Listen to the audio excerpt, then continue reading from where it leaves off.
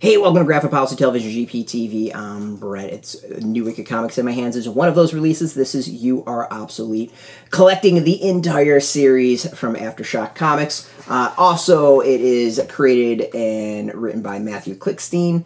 Evgeniy Bornyakov is the artist. Lauren Affe, Pippa, Bowland, Francesca, Citarelli, Juancho, Velez are the colorists. Simon Bowland is the letterer. We actually have a really cool interview with Mathew about this series. We're going to have that as the link on this video if you want to check it out. But the series is really interesting. So it is about this reporter who's brought to this European island where kids have taken over. They've developed an app that winds up killing adults by the time that they turn 40. So the question is, like, why are they doing this? Why are the adults so passive and accepting of this? It's really, really, really interesting. And then you kind of have this journalist trying to figure out the truth about the murders and everything that's going on. It's a really jacked up psychological horror, very, I think, 70s vibe to it, but it has a technological twist on it, you know, with an app being involved. This is a series that really grew on me the more I read about it and more read of it and more thought about it. And when it's come out, it's come really interesting. I mean, you've got a whole bunch of different things that the series kind of touches upon in as a whole. Like, you know, there's not just the technology aspect of it and kind of addiction to technology and how it connects us or disconnects us. You have, I mean, you can almost call this OK Boomer the comic. Not that the parents are even boomers. They would actually really be Gen X, since they're like actually younger than me. Jesus Christ. Yeah, they would be younger than me. And it's really this really interesting comic, is that when I did my interview with Mathew, it was right around the time when some idiotic politicians were saying that it would be great to sacrifice older people so that the economy can get going. So, like, you take stuff like that and you read the comic, and it all kind of comes together of just like, holy crap, this is just very, it's very fitting for the time. But even if you don't want to get into, like, the social political stuff like that, like, it's just a creepy comic. Very, like, Omen, you know, with the kids and the cornfield and all that stuff. I think that's the Omen, right?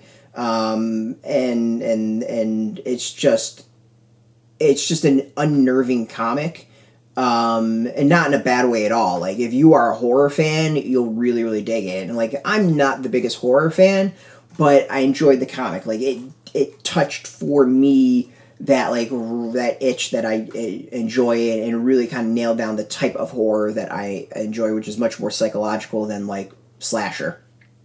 It's really hard to describe the series. I mean, it really just comes down to, it's like this reporter going to this island trying to figure out why these kids are murdering adults. And, like, what's the bigger picture? And then, of course, you know, you start really thinking about it, and you start working through your head, and, like, the themes of it, and how it, like, relates to the real world and all that. Like, it gets to you. It's a really good read. If you're into horror comics or the psychological thrillers, like, this is totally worth it. The art is interesting. Show off some of the art. It's like, the story itself, it's just kind of unnerving. You know, there's just a lot of things that I enjoyed about this.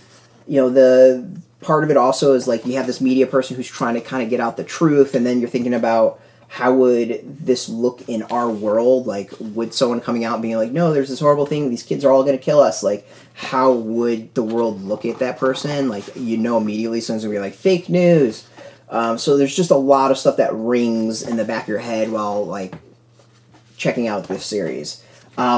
It's good. It's really, really good. Like, if you like a psychological thriller, if you like horror, not in that slasher sense, but kind of that, like, holy crap, who's going to die next sort of vibe, you'll dig this. It's well worth it. The only, I think, negative about this entire trade and collection is that there's not much extra. We get a couple covers, and that's about it.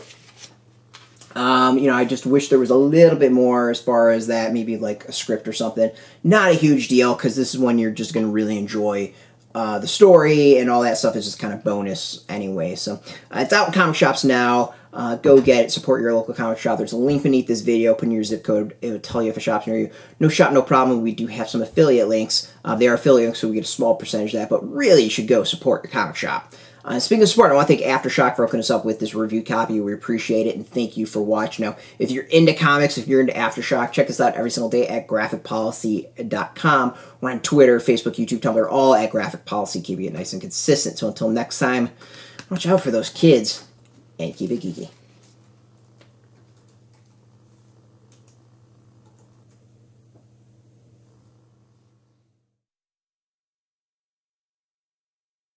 Hey, thanks for watching the previous video from Graphic Policy Television. Just by watching, you help support our site. Thank you so much. Now, if you're watching these videos, you probably care about geeky things like movies, television, comic books, toys, games, video games, you name it. You can go and subscribe right now to our YouTube channel to stay in touch and catch all the new videos, or check out our website at graphicpolicy.com. There's a nice link on this end of the video. But as always, thank you for watching. Keep on rocking and keep it geeky.